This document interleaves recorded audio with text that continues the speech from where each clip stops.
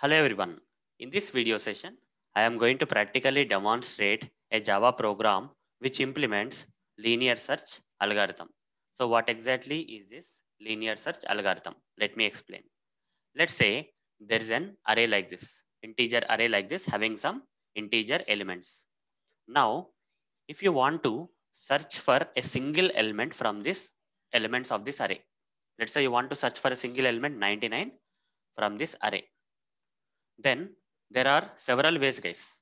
Okay, there are several ways to search this integer element from this integer array, list of integer elements in this array, right? But in this session I am going to use linear search algorithm. Okay, I am going to use linear search algorithm for searching this element in this array. So how does this linear search algorithm work? So before I write a Java program implementing this linear search algorithm for searching this element in the array, let me first explain the concept behind this linear search algorithm. How does linear search algorithm search for an element in this array? That's the main thing. So let's convert this array into the diagrammatic format. So here how many elements are there? 1, 2, 3, 4, 5, 6, 7, 8, 9, 10, 11 are there. So let's break this into 11 boxes. 1, 2, 3, 4, 5, 6, 7, 8, 9, 10 and 11. Like this, some 11 boxes are there. So 55 will be there here. Then number 2, number 2, and then the next number 9, then 3, then 5, then 7, then 99, then 24, then 36, then 49, and finally 86. These are the different all the elements in the array. And this first element will be at which index? 0. Second element, index 1. In the array, guys, these elements will be stored like this, right? At this indexes, starting from 0, 1, 2, 3, 4, 5. The fifth index we have 7. Sixth index 99. Seventh index 24. Eighth index 36. Ninth index 49. And 10th index 86. So according to the linear search algorithm, if you have to search for this element 99, okay, let's say you want to search for this element 99 in this array, you need to search for this element using the linear search algorithm. Okay, using the linear search algorithm, you need to search for this element in the array. For that, what we'll do is, according to the linear search algorithm, we'll start with the first element. What is the first element? At the index 0, we'll compare the to be searched element with the index 0 element, that is 55, 99, 55. Are they equal? No. So we'll will move forward. Okay, if this 99 is not found in the first place, we'll find we'll check whether it is in the second place. Okay, so in the index 1, 2 is there. 2 is equal to 99? No. Then we'll go to the index 2. We'll check the index 2, 9. Like that, guys. Linear search. We'll start with the first element. If it is not matching, then go to the second element. Not matching, third element. Like that. Okay, we have to keep moving forward. So here 5 is not matching with 99. 5 is not matching with 99. So here actually, okay, so here 3, guys. Okay, so I just made a mistake. This is 3. So 52, 2, 9, 3, 5 not matching, 7 not matching. Then finally when sixth index comes, now this 99 is matching with the value of the sixth index. These two are matching. That means you'll print in the output saying give the search element is available at the index, what, guys? At the index 6 in the array. This should be the output, guys. So hope you understood the concept of linear search. We'll start searching linearly starting from the first element till we find the element, okay, having that value, search value. So now let's write the Java program implementing this linear search algorithm. So here I'll first create the integer array. Integer array ARR is equal to this array, guys. Or let me paste it. This is the integer array, guys. 55, 2, 9, 3, 5. These are the integer array elements.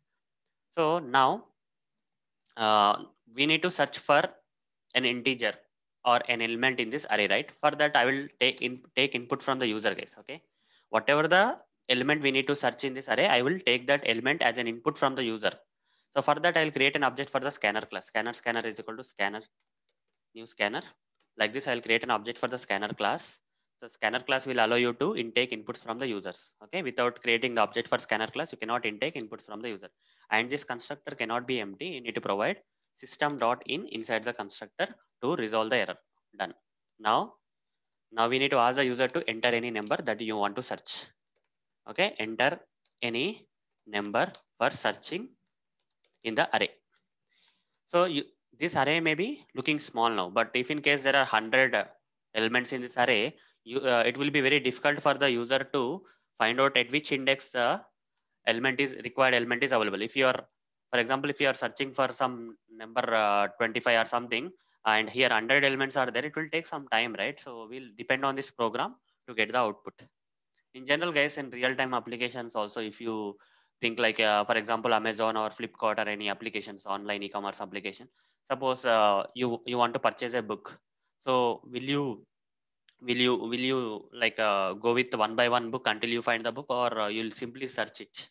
You'll simply search, guys. In the search box field, we'll search for the book name. Okay. When you search for the book name, automatically the applications will give you the requested search book in the results, and thereafter you will easily find it. Here also same thing, guys. Suppose you want to find some element in this array. Okay. If there are good number of elements in this array, it will be very difficult, guys. If less numbers are there, it is easy to look and say where exactly my element is there. But if in case this array is very big, then the problem arrives where your searching will take some time if you do it manually. So by using this program, it will make your job easy. This program will make your job easy. Anyhow, let's continue. This is an integer array. Here we are taking input from the user, and before taking the input, we are asking the user to enter any number for searching in the array, for searching in the array. Okay. So here, this particular text while running this code, this particular text will be displayed in the output. By looking at this particular text in the output, user may try to give any input number like 99. Okay. User may give input any number like 99. This input given by the user, we need to intake into our program. For intaking the input into the program, we need to use this scanner object, and we have to say next int. Because why I'm taking next int command of the scanner class, because I want to intake which type of input? Integer type of input. Next int will intake integer type of input. Okay. So int, and whatever the input taken by the whatever the input given by the user and intaken into the program by this next int command, I want to store that into the number variable. Okay, num variable. So here, whatever the user given input is, we stored into the number variable. So once you intake the required inputs from the user using the scanner object, we can simply close the scanner object. There is no need of scanner object. Simply close the scanner object as part of the best practices. Save that. Now let's write the logic for linear search algorithm. Which will allow us to search for the required element in the array. Okay. So for that, we'll create a for loop, guys. For int I is equal to 0. Why I'm saying I is equal to 0? Starting with the index 0, we'll start searching, right? We'll start searching for this number from the index 0 onwards till the end of the array. We'll keep on continuing till the end of the array.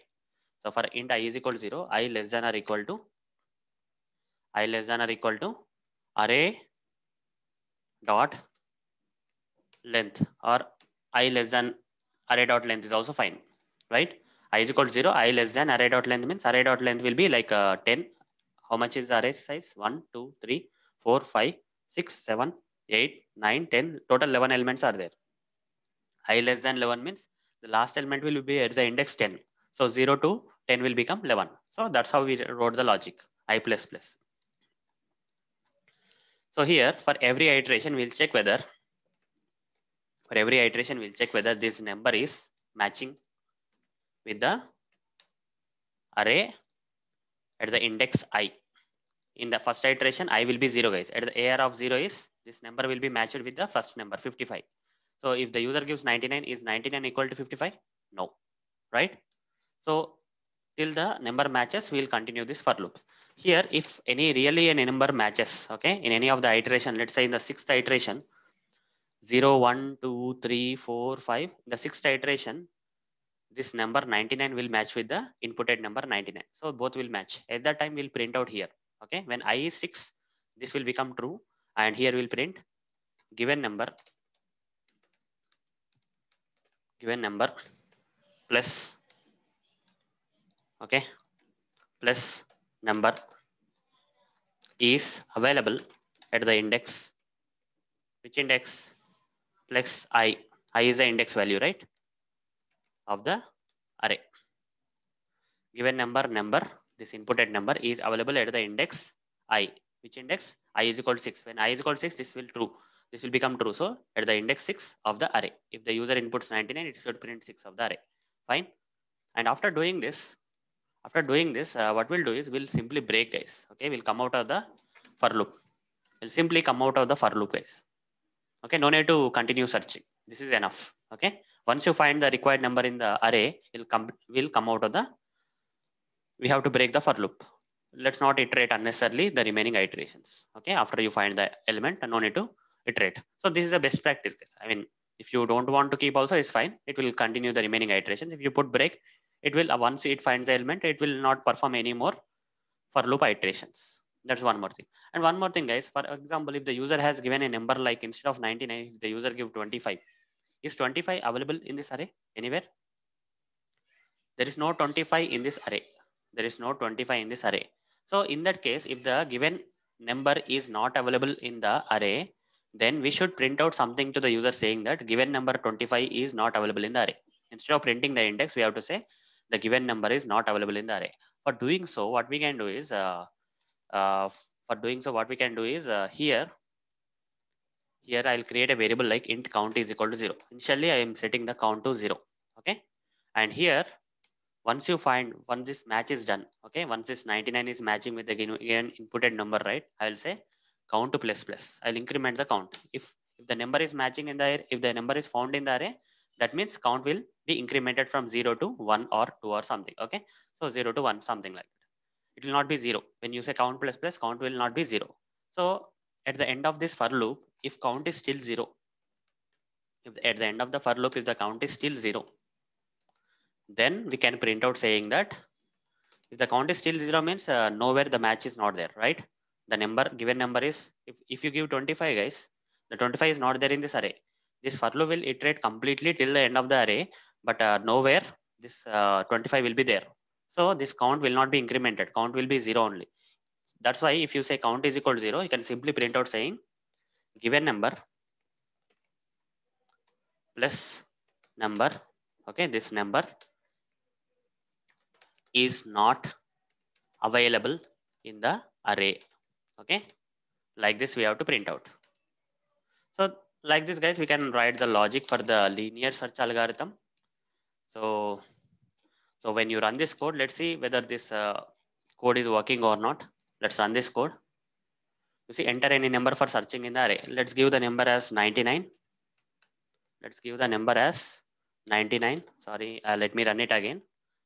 Okay, let me run it again. Yeah, let's give the number as 99. Press enter.